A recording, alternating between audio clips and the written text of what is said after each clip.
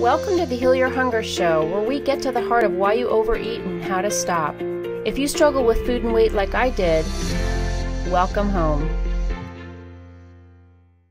So welcome everybody to the Heal Your Hunger Show. So happy to be with you. It is a great day to be alive. Great day. And I'm really excited about this topic.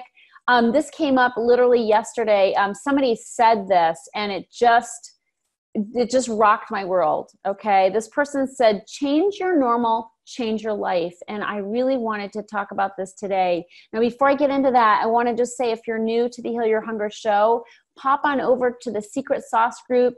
That's where I'm recording this live. So you can actually ask questions with this recording in Facebook. Just type in the Secret Sauce to End Emotional Eating, and you can be a part of that group. And that's when I post a lot of different things from my life and little lessons. And there's a lot of chatting going on in there and support of one another. So don't miss out on that. Also, if you're not sure if you're an emotional eater and you haven't taken the emotional eating quiz yet, go to healyourhunger.com and take the emotional eating quiz. So then you'll know, and then you'll know what steps to take based on your personalized score. So today's topic is so important, especially around holiday time, and it's really about what our normal is. Now, if you're an emotional eater, you know that the normal is to obsess about food. The normal is to fight food. The normal is to fight our weight. Is to be constantly complaining about our weight, constantly griping to ourselves about how fat we are, how fat our thighs are, how big our butt is, and looking in the mirror and checking ourselves out and being so critical, so mean, right? Meanie thoughts towards ourselves. And I just want to say that this new this past normal needs to change so that we have a new normal. Because when we live in obsession with food, when we live just being really beating up on ourselves and just, being unhappy with our weight and also being obsessed with food, that is, first of all, not normal. That's not how people normally live. People do not spend their waking hours obsessing about food. That is the emotional eater way. Okay, that's what we do when we're emotional eaters. Unfortunately, that's a way of life for us. It's so much a way of life for us, we don't even think about it. We don't even think, wow, there's a possibility that I don't have to think about food 24/7. We just do it. We do it day in and day out, and we don't really think twice about it. But I'm here to say you do not have to have that experience with food. You can have a new experience where you're not obsessed with food, where food is not your go-to, where you're not constantly looking to escape your feelings by diving into the carbs and the sugar and the fat and all the ooey gooey chewy foods. That's the old normal. Think about it. I think in order to have a new normal, we have to realize we do have an old normal, and a normal that is not normal. And that is to really be obsessed with food, to be obsessed with our weight, our body, to be unhappy with our bodies, to be constantly wishing we're a different weight. My God, I spent so many years wishing I were thinner and hating the weight that I was. And what became very ironic about that scenario is basically that I wished, I got to the point where I wished I were the weight I was when I hated the weight that I was. Make sense? I wished I were the weight that I was when I hated the weight that I was. So I'm like, I wish I were that weight, the weight that I used to hate, because it's thinner than the weight I hate now. So just be careful of hating your weight and hating your body, because it can always get bigger, right? And that's worse.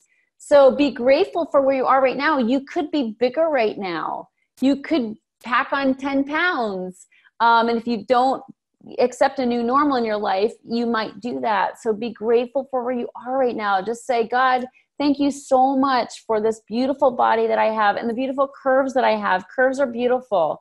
So just bless your body. Thank God that you have the body that you have. It's not 100 pounds more than it is. Okay. So what I want to do is just talk about how to create this new normal, because, obsessing about food and weight is not normal. And I don't want you to live as if it is, okay? So let's just take a little trip down new normal lane, okay? Let's just play with me here. Let's envision Let's envision what a new normal might be. First of all, loving our bodies, right? Loving and blessing our bodies every single day, waking up and touching ourselves, touching our boobs, touching our stomach, touching our butt, touching our legs, and just blessing all of it, just blessing every single part of our bodies, and thanking God for that, that limb, that eyesight, those ears that could be sticking out. We could have way big elephant ears, but we don't. We have normal ears that just, taper to our heads, how more or less, Some have bigger ones and then others, but they're not elephant ears. So thank goodness for that. Like, just think about all the different blessings that you have. Thank goodness for all the fingers that you have. Thank goodness for your senses, your sense of smell and your sense of taste and your sense of touch, eyesight, hearing. Think about the blessings, okay? So this is a new normal where we bless our bodies, where we feel good about our bodies. Another new normal is where we have a healthy relationship with food. We wake up and we didn't binge the night before. We didn't overeat. We didn't snack. We didn't eat ice cream and cookies and cereal. We wake up hungry, naturally hungry, and we're excited for a yummy breakfast. We make ourselves a yummy breakfast. We don't stop at 7-Eleven or McDonald's. We actually prepare a beautiful, yummy, nourishing breakfast. Perhaps some eggs, perhaps some spinach, some vegetables, perhaps, a bowl of oats or whatever you might prefer for health and, healthy eating. Think about having a day where you wake up and that's naturally what you crave. Okay, then you go on and you go about your day and you're going along just, enjoying the day, working, interacting with people. And then you start to feel hunger pangs. You start to feel hungry and you notice that it's getting towards lunchtime and you start to get hungry, but you don't snack. You don't nibble on chocolate, in the office or in the office kitchen. No, you wait because you're going to have a delicious meal that you prepared for yourself. You put it in a Tupperware container and brought it to work. It's a salad with yummy things, nuts and protein and, some sort of meat perhaps, or beans if you're vegetarian. And you enjoy that yummy lunch because you haven't snacked and you're hungry for it and you deserve a yummy, delicious, nutritious lunch. Then you go about your day and in the afternoon, you start to have a slump, right? You're getting sort of tired and it's the time when you used to, in your old normal, you used to have coffee as a pick-me-up, coffee and a donut or coffee and some sugar, some candies from the candy jar or a cookie. But no, you don't do that because you have a new normal. And the new normal is to take a break when you're tired. Take a break and meditate. Just spend 20 minutes or 10 minutes and do a little time out. Perhaps you do that in your car, or perhaps you go for a little walk and do that. Or if you're in the cold weather, you walk up and down the hallways in your office and you have your earbuds in and you pray. Nobody knows who you're talking to. You're kind of doing it under your breath, but they don't know that you're not talking to a friend. And so instead of eating, instead of drinking caffeine, you're doing something natural to pick yourself up, whether it's a walk or meditation. You take a break and you take care of yourself. Okay, that's the new normal. Then you go home in the afternoon and you, if you haven't meditated before that time, you go home, you bypass the kitchen and go straight to your bedroom and you take a time out, you light a candle, perhaps you put on some soft music and you meditate, or perhaps you just lay down for a short nap. That's your new normal. And when you do that, when you have that delicious time out, that delicious quality time with yourself and with your higher power, you feel refreshed and renewed. And then you go to the kitchen and you don't snack, you don't nibble, you don't slam half a bag of chips.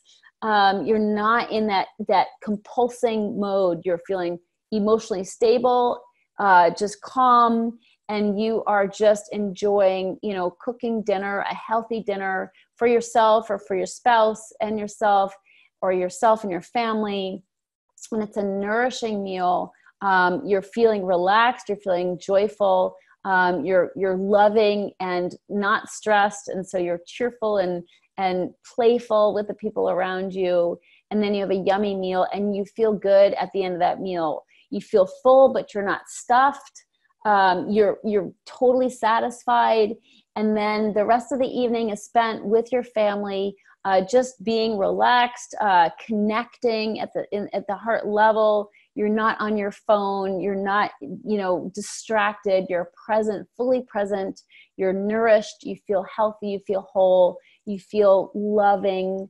And then with that beautiful, loving feeling, you get ready for bed. You don't stay up too late because you're not like in that place of wanting to run from yourself or watch late night TV because you just don't want to bear going to bed or facing yourself, with your nightgown, off in bed. You just appropriately, at 9 o'clock, you start winding down because you want to take care of your body. You want to get good rest.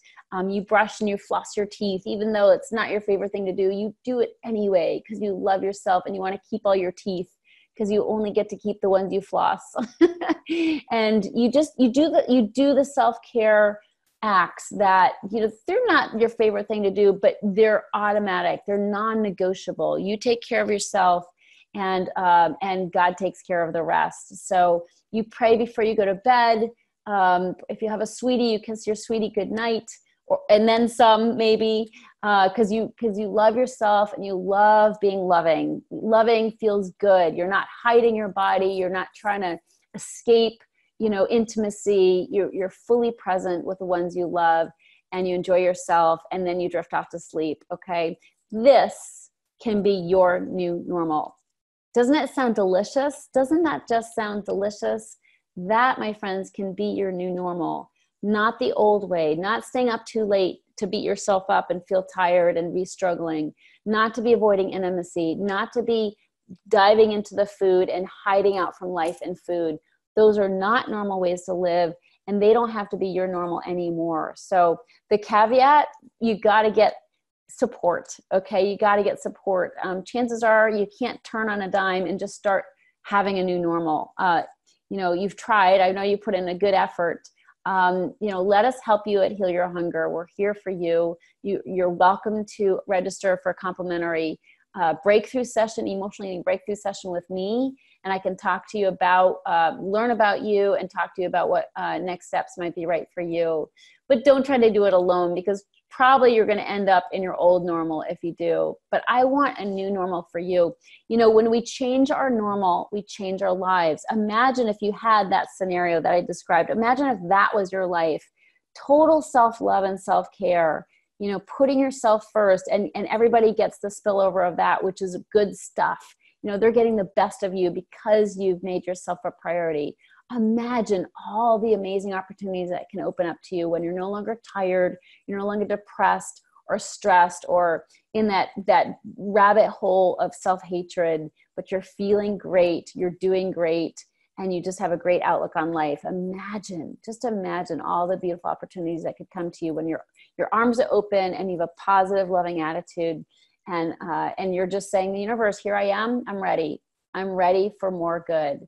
That's the new normal I want you to have, but you got to change the old normal. You got to let it go so that you're open to a new normal. And I want to help you do that. So I hope this has been helpful. It's just short and sweet message. Change your normal, change your life. Love you so, so much. Wishing you all the best. I hope I get to connect with you soon. Don't forget to join me in the Secret Sauce group. Take good care. If you enjoyed this podcast and want to get free support, insider health info, exclusive invites to events, and more, visit healyourhunger.com.